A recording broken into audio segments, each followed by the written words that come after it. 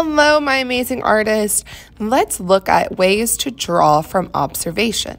I'm going to use some drawing pencils here. These are graphite drawing pencils.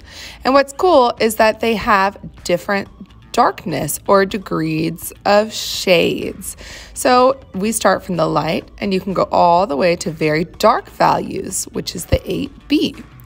So the type of pencil that you use is important. When we're doing sketches, you want to use a lighter value and a pencil that has a harder graphite in it. So I normally use a 2H or a 4H pencil when sketching. You also want to have an eraser because when we are sketching, we draw lightly and you want to draw light until it's right. All right, let's learn how to draw a contour line drawing by looking or observing objects. So contour line drawing is a drawing that goes around the outside edges of the object that you are trying to draw. So if you really pay attention to those lines that you are trying to draw, you will end up with a drawing that looks very realistic. So to begin, I set up my still life. And a still life is just a group or an object that sit really still. If you're using more than one, you can move around your objects to create a cool looking composition. I'm just going to focus on this one apple. So you can see my finger, I'm creating the shape, then I'm going to try to draw the shape that I see. I'm focusing on the outer edges of the object. I'm drawing very lightly. You can barely even see it. Check that out. And that's because I'm going to keep just looking at the object, notice the shape, and try to make that shape on my paper. Also, notice my hand. Look at that. Do you see how far back I'm holding the pencil? That's so that I apply a little bit of pressure. It's very light, and that's going to create some light lines. When I start to kind of create a shape that I like, then I know that I'm going in the right direction.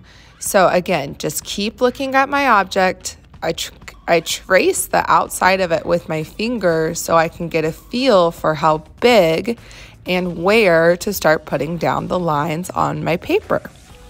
So I would try that, artist. Try to trace it with your finger, then go to your paper and try to make that shape on your paper.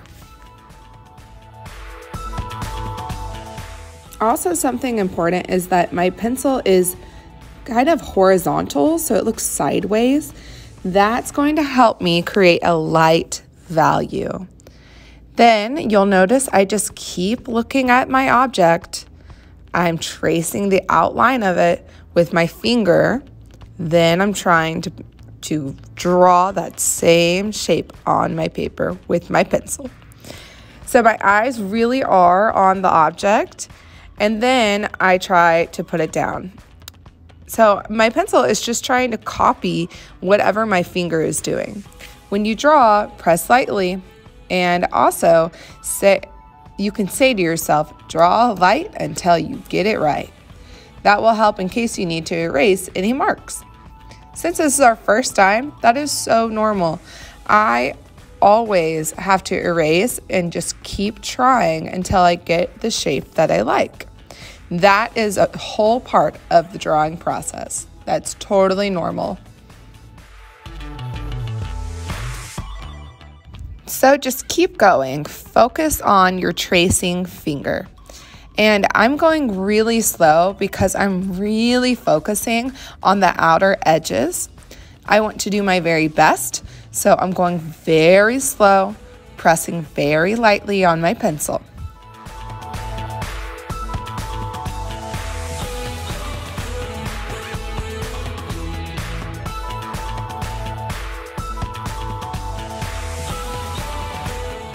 Another tip I have is you can use your pencil or your finger, and it's kind of like a ruler. So I'm looking at the object, I line up my pencil to match whatever I'm trying to draw, and then I bring that to my paper.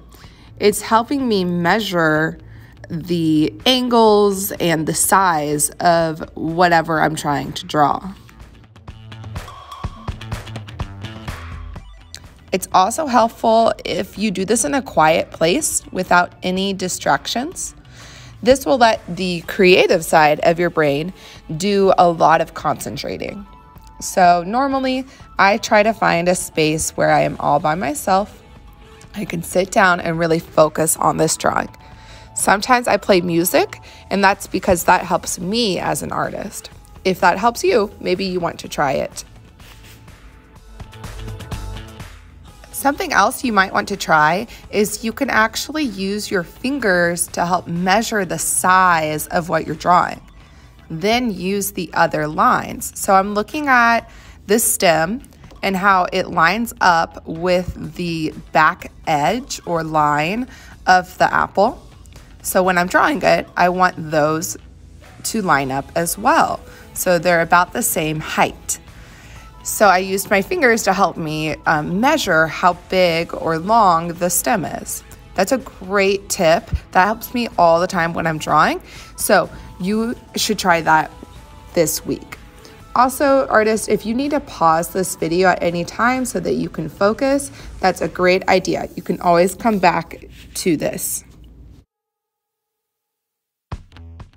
Okay, artists, after I've kind of experimented, played around with the shape, I'm starting to like what I have. So I'm actually going to now start applying a little more pressure to make my lines a little darker.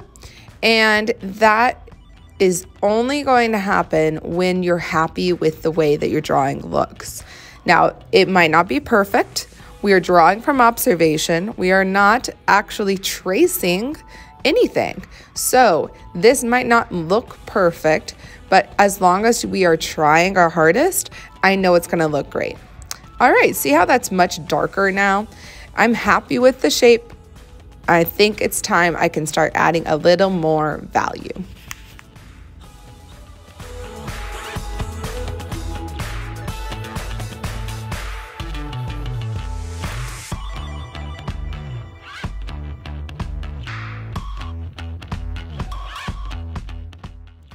Okay, now my apple kind of looks like it's just floating on my paper, and it's not. The apple is sitting on a table. So I'm actually going to draw a shadow here.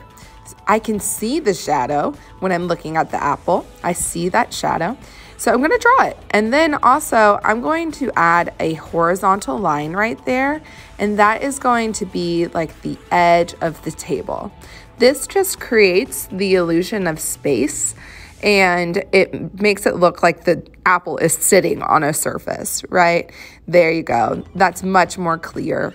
Otherwise, it just looks like your item is floating. So that's a big tip I always like to give artists is draw a horizontal line that will look like it's sitting on a table and draw a shadow. Oh my goodness, this has really taken my sketch from just a basic drawing to now it looks much more realistic, much more real.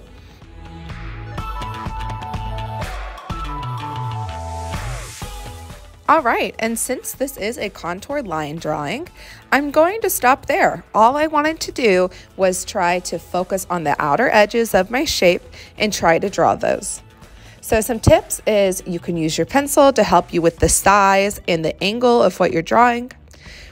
Be in a quiet place so that you can concentrate. And then before you finish, add something to make it look like there's a background. Using a horizontal line is a great way, and you can add a little shadow to really just level up your art a little bit more. Okay, artists, I can't wait to see what you create. Have fun with this, and remember, don't give up. This is really difficult. So I hope that you have fun, you take chances, and as always, stay curious.